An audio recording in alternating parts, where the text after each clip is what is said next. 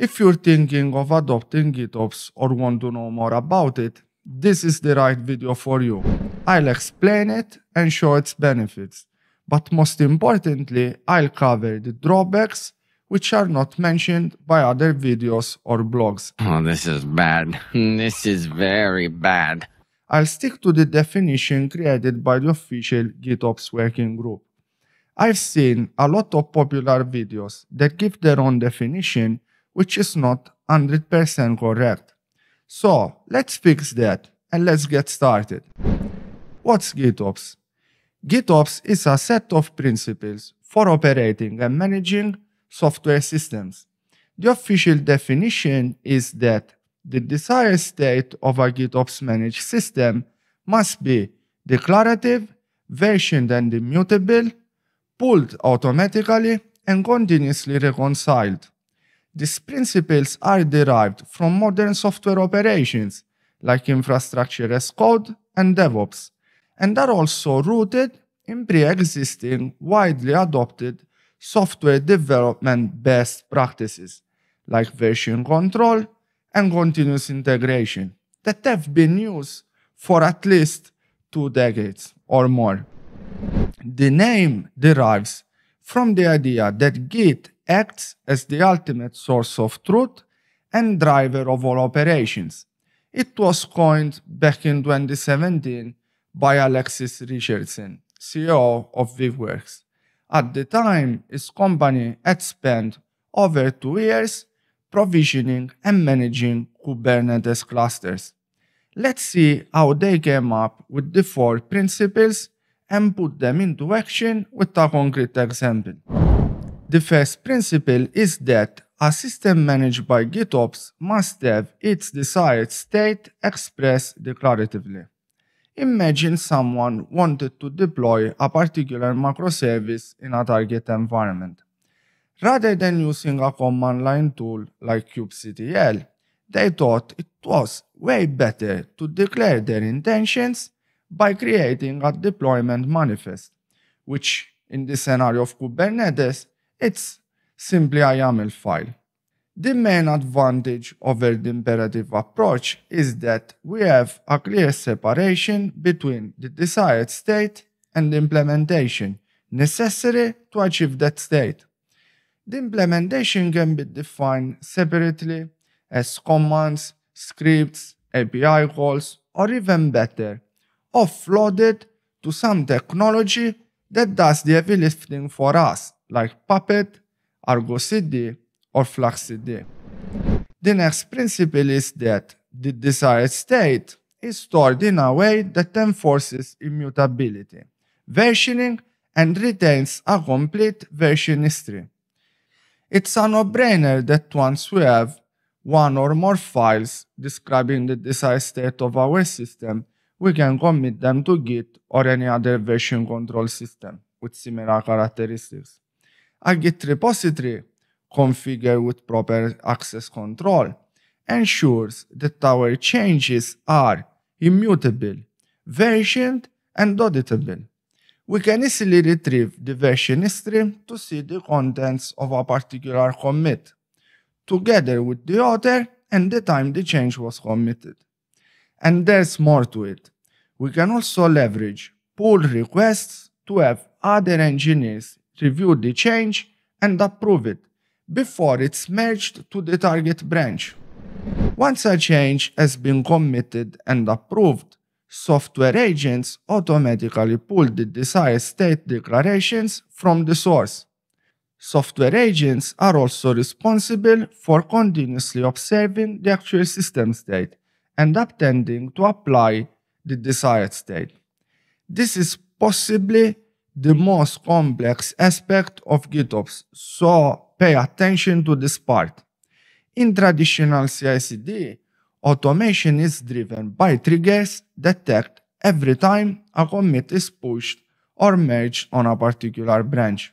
The issue with this approach is that the system's actual state can diverge or drift from the desired state, and the only chance of correcting it is by triggering another automation job through a commit. If we have no planned changes, no automation will ever run to correct the divergence. In GitOps, software agents are responsible not only to pull the desired state from source control, but also to continuously verify that the actual system is in the desired state. If they detect a divergence, they are meant to correct it. A divergence could be intentional or unintentional. It's intentional when we update the desired state on the state store by committing a new manifest. It's unintentional when it's the state of the actual system that drifts from the desired state. The goal is for the desired state and actual state to converge at all times. Capiche?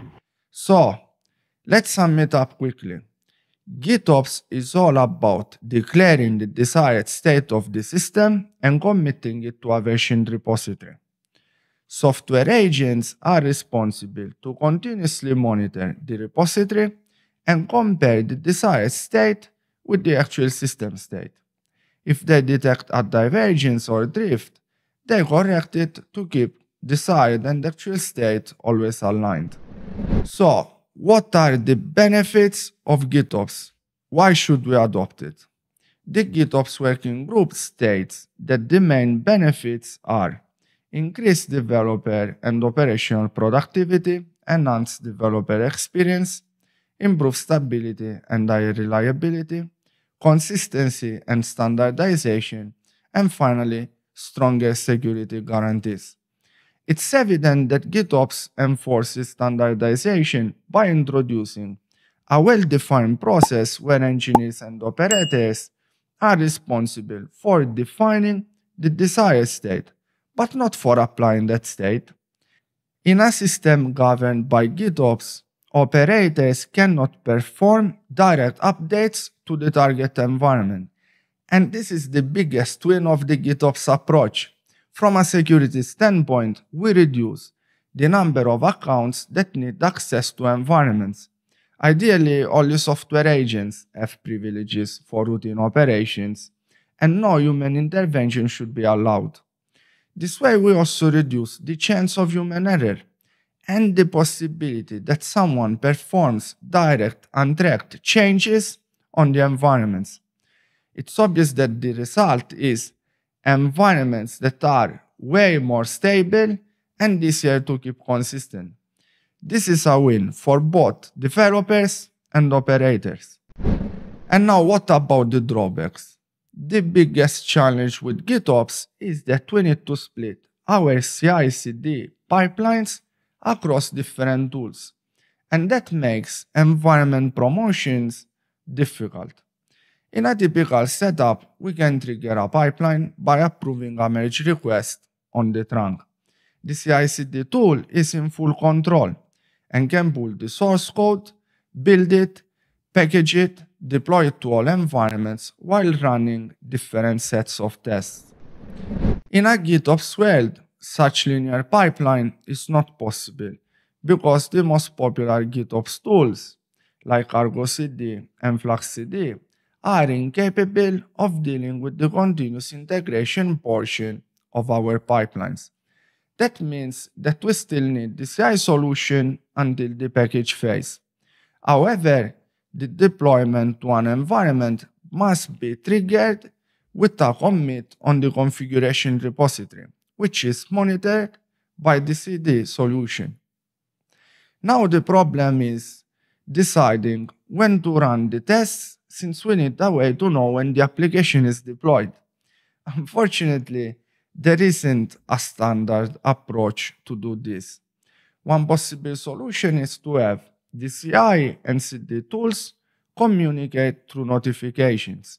The first notification is sent when we perform the commit on the configuration repository to trigger the reconciliation on the target environment. Once the reconciliation is done, another notification can be used to trigger a new CI pipeline to run the tests and, if successful, to perform another automated commit to promote the change to the next environment. As you can see, GitOps promises higher consistency and security at the cost of fragmented pipelines. My take is that unless we are dealing with few services and environments, this approach can easily become unmanageable. I'm also concerned by auditability because promotion commits are performed by automation, and it might be difficult to correlate the original commit on the application repository with the subsequent ones on the configuration repository.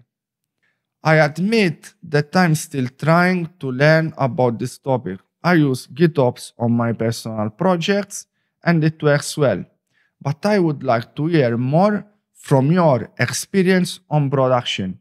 Please let me know in the comments. Don't forget to like and share the video with your colleagues so that everyone can learn something new.